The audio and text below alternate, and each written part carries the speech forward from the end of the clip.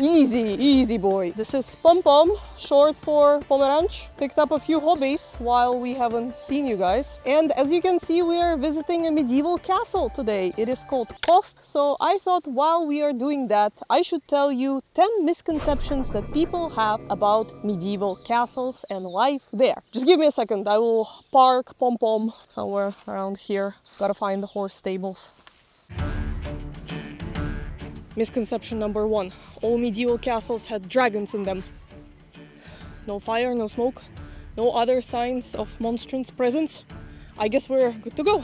Misconception number 2. Medieval castles had loads of people living inside. I feel like cinema definitely warped our perception of how life in a medieval castle looked like. In the movies, we often see dozens of servants and court people and aristocrats who are moving through the castle premises, when in reality there were not so many people who actually lived in those castles. When we look at some Czech historical records, besides the owners of the castle, there were only maybe a baker, a cook, a couple of servants, 3 to 4 gatekeepers, the castellan, and some male boy or male girl. Also, most people who worked in the castle, so the servants, actually didn't live inside of the castle palaces. This was only reserved for aristocracy and nobility. The servants normally lived on the premises, but in humble dwellings or just below the castle. In Czech it's called podhradí.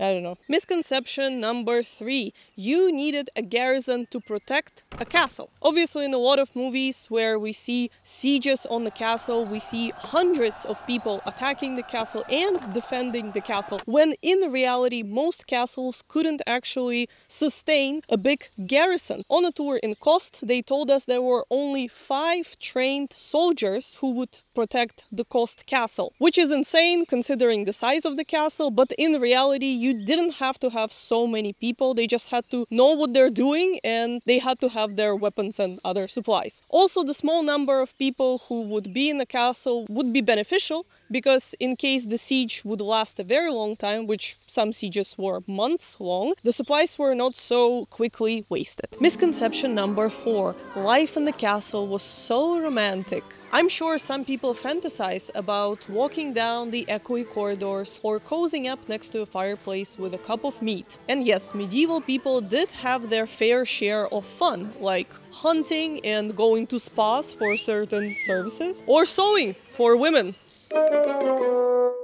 But in general, I cannot say that life in the castle was romantic. First of all, there was a hierarchy between all the inhabitants of the castle. If you were a servant, you didn't have so much free time, maybe only like a couple times a year. And even if you were an aristocrat, you did have some responsibilities. I cannot help but also remember hygiene. And if you were blue blood, sure, you had access to a warm bath, but only once a week. But if you were a commoner, go help yourself in a creek, man. That doesn't sound so attractive to me. Talking about medieval atmosphere, let's also mention decorations of the castles. I feel like a lot of people have a false perceptions on how castles looked inside. Usually when they're trying to recreate the medieval atmosphere nowadays in restaurants or on movie sets, it's just dark stone everywhere with weapons hanging on walls, and that cannot be further from the truth, because weapons were stored in special places, usually a defense tower or some living quarters of soldiers. Just imagine, in the case of the siege, the soldier would first have to run to the wall,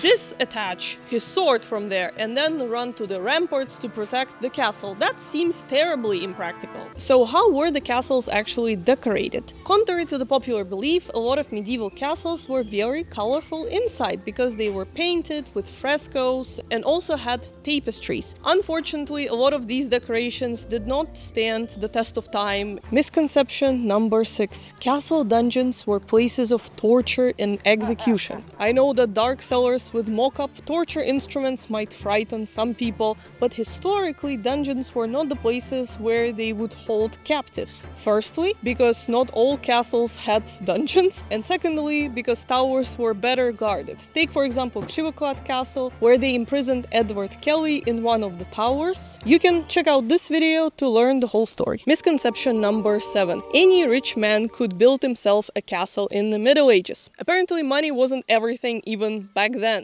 because not every aristocrat who owned land could actually build a castle. They had to have a permission of the king to do that. Just like today when you are building a house, I suppose. The thing was that king had to keep track of all people who owned castles because they could become a potential threat. So the king would give permits only to those aristocrats that he trusted. Building a castle wasn't an easy ordeal. Actually, how much would it cost to build a castle in Middle Ages? Some historians estimated the price to be 1 million grosz, which was a lot. To put it into perspective, a carpenter back in the Middle Ages would earn 20 grosz in a week, which means it would take him 1,000 years to save up enough of money to build a castle. But the building cost of the castle fades in comparison to the maintenance cost of the castle. That brings us to our misconception number 8. If I'd inherited a medieval castle now, I would be a millionaire. After the fall of communism, Czech nobility who was kicked out from their family estates got a chance to get their properties back through so-called restitutions. Diana Phipps Sternberg, for example, got her family castle back in 1993 and lamented that while the yearly earnings from the estate were 4 million Czech crowns, the expenses were 8 million. So no, unfortunately the castle does not guarantee you a lavish life. You already have to be rich to afford it. Not gonna lie, when I saw the ad for Divčí hrad for 3.3 million, I got excited, because it is cheaper than any apartment in Prague. But who do I think I am? I cannot afford to live there. 388 out of 461 existing castles in the Czech Republic are ruins.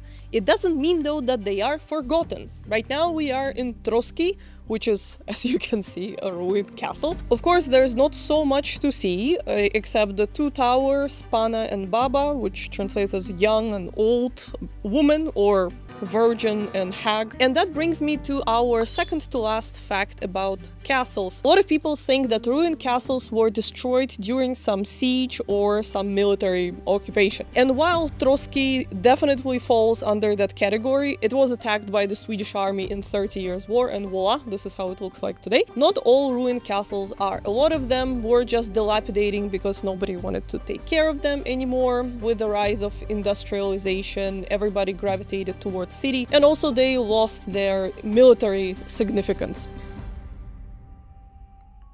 And finally, misconception number 10. Everything that looks like a castle is a castle. Let's play a little game. Which one is a castle? A or B? If your answer was both or B, you are wrong. Only A is a castle. A lot of people confuse castles and chateaux.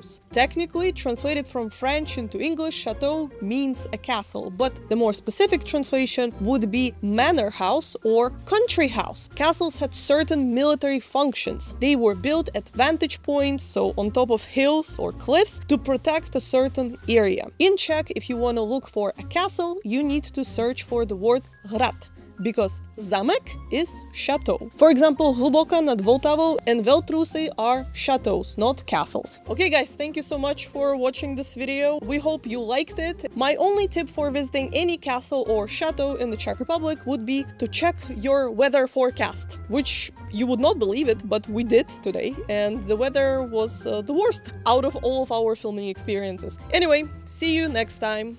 Bye!